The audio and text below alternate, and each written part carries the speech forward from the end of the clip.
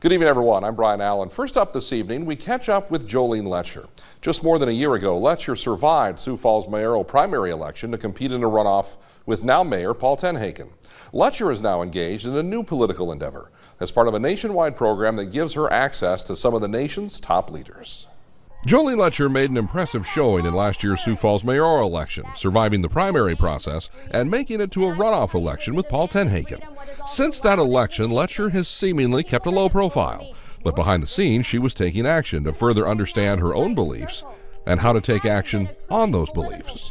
It's called the Presidential Leadership Scholars Program, and it is an opportunity through a bipartisan lens to view leadership with 60 of the nation's game changers by working through the administrations and the presidencies of President H.W. Bush, President G.W. Bush, and then of course President Clinton and LBJ.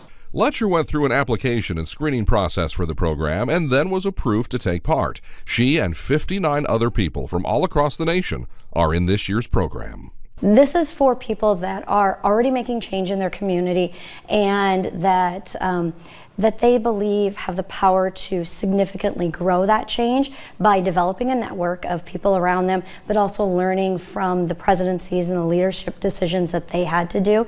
So it's about continuing the work that you're already doing, putting that into action and growing it. Already, Loetscher has met with advisors and family members of former President, the late George H.W. Bush. Last month, she had the opportunity to discuss political theory and political activism with former Secretary of State Madeleine Albright and former President Bill Clinton. It's indescribable to be in a room with only 59 other people, well, and the Secret Service, and to have a former president of the United States walk in there and know that you can ask them anything. And that's what's so crucial about this program, is that I can't tell you what we talked about or what we asked them, because they want us to truly learn and to grow. And so it is an off-the-record, no holds barred, ask the questions so that you grow, because these presidents and their families and the libraries truly believe in this next generation of leadership. And already from this program, Loetscher says her fundamental beliefs about politics have been confirmed.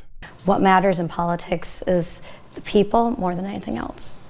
At this point in time, it feels like more people are paying attention to politics because of the polarizing nature of it. But Jolene Loetscher tells us by being a part of this Presidential Scholar Program, she feels hopeful that that may change. We're at such an unparalleled, unknown time in this country, and that's what I think makes a program and an opportunity like this even more crucial.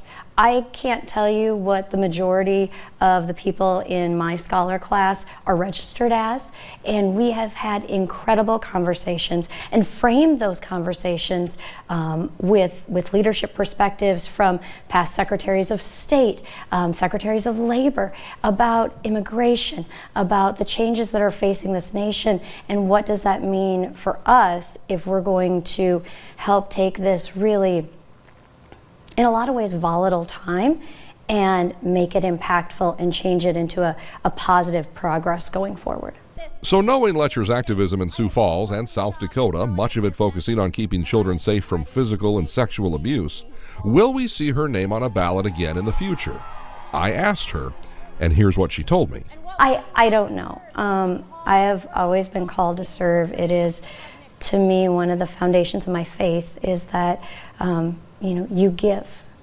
You give back when you are called to do so, and that you serve, and you don't always know what that looks like. Jolene Loetscher will officially graduate from this program at the end of next month with the expectation that she will take what she has learned and use it right here at home.